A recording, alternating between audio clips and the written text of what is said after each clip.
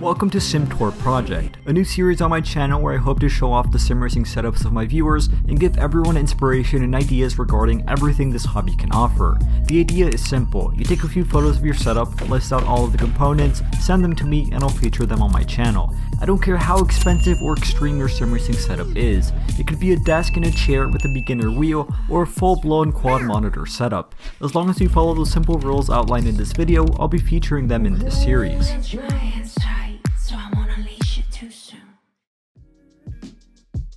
For starters, you'll need something to take decent photos. Whether that be an expensive DSLR or a regular smartphone, it doesn't really matter as long as it can take a decent quality photo. The most important thing to keep in mind is that the photo is taken in landscape, which is horizontally, and has a 16:9 aspect ratio. iPhone cameras by default take photos at a 4:3 aspect ratio. If you have an iPhone, open the camera app, press the little arrow on top, then press this button right here and press 16:9. If you're on an Android device or a different camera, the process should be similar. Just whatever you do, don't send vertical photos or photos that aren't in a 16:9 ratio. When taking these photos, keep your hands as steady as possible and take clean, sharp photos. I do not want to see any type of blur in them. Second, make sure you're in a well-lit environment. Turn on the lights and allow for a clear view of everything you have. If you want to take a few photos of your setup in the dark, you'll have the chance to do so, but more on that soon. While taking photos, make sure your entire sim rig is turned on and ready to go as if you were about to sit down and race. All monitors should be turned on and you should be running the sim racing title of your choice. Any dash displays, button boxes, RGB lights, etc. should be completely set up, plugged in, and turned on. Remember, I'm trying to show off your setup completely in action. When taking photos, please do not take photos way too close to the object. Always leave some space so that the subject doesn't take up all of the frame. Once you have all your photos and have transferred them onto your computer, go ahead and label those by number. This will greatly help me when editing everything together. Finally, try your best to make your setup as presentable as possible. Throw any trash away, wipe down anything that may be dirty, and just try your best to make everything look as tidy as possible. I don't want to see dirty dishes and plastic water bottles thrown everywhere. It doesn't have to be flawless, but at least try your best to tidy it up. Now that you understand that, here are all of the photos I'll need. The first is a frontal shot of your setup, which hovers slightly above the seat or chair. Everything should be visible in this shot with the exception of the back of the seat. Next, step back and take a frontal shot of everything including the seat or chair. This is mostly to show off the back of your seat and how it looks with everything else. Next, take a 45-degree angle shot of your setup, trying your best to fit everything into the photo. Then take a 45-degree angle shot from the other side. Once you have those, take a top-down photo of your setup. This doesn't have to be a perfect bird's eye view, but try your best to get up there. Number 6 will be a close-up photo of your monitor or monitors. Take it at whichever angle looks best and make sure to not take it too close or too far away. Something like these examples is all I'm looking for. Then take a photo of the front of your seat.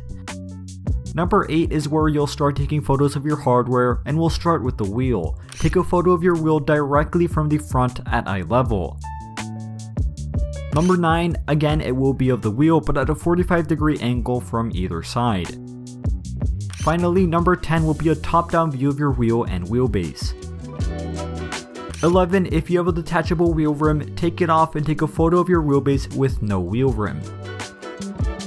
If you can interchange your wheel rim and have other wheels you want to show off, this is what number 12 is for. Take some photos of your setup with other wheel rims. If you have a few, label those photos 12.1, 12.2, etc.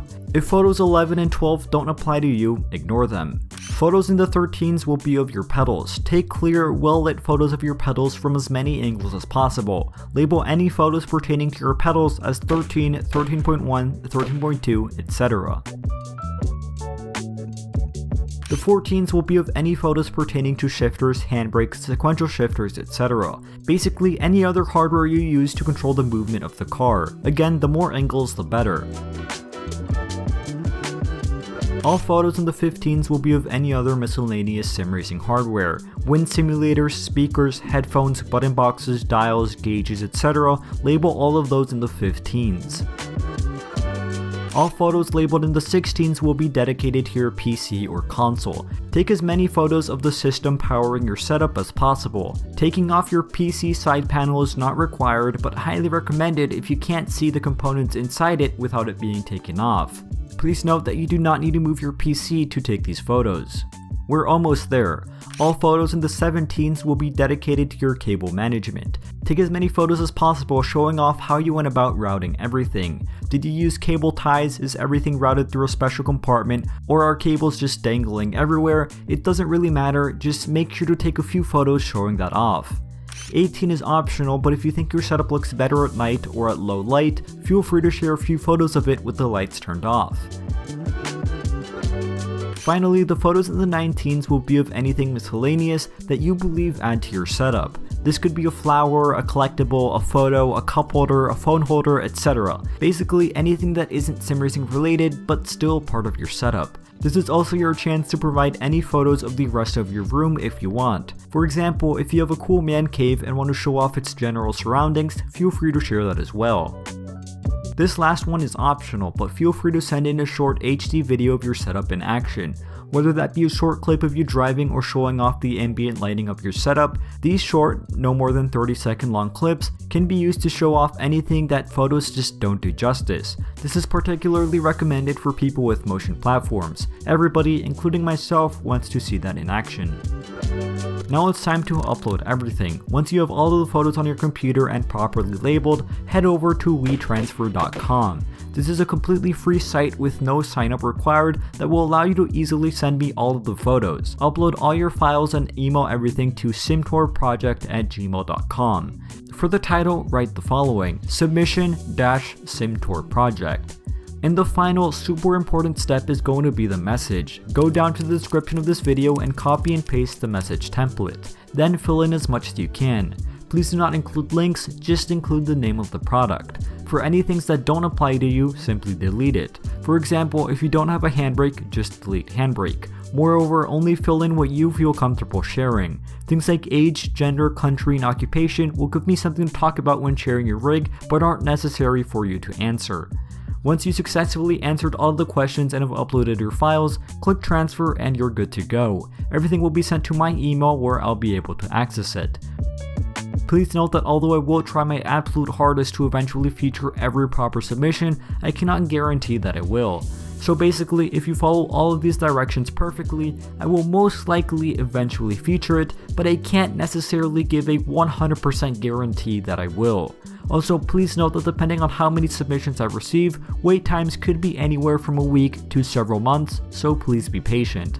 Submissions that feature anything inappropriate or go against any terms and conditions of YouTube will also be deleted and not considered. The same goes with submissions that do not properly follow the rules I've just outlined, so make sure to carefully follow these simple instructions before submitting. And remember, the idea of this series is to showcase your sim racing setup. I don't care if all you have is a beginner wheel and a plastic chair or a $10,000 setup.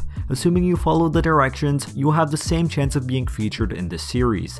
It's not intended to show off the most incredible and unattainable rigs, rather to show the variety of sim racing setups that are possible. So please don't feel discouraged simply because you don't have a multi-$1,000 rig. Feel free to leave any questions in the comments below and I'll try my best to respond. But with all that being said, I hope to receive your submission soon, stay safe, and have a fantastic rest of your day.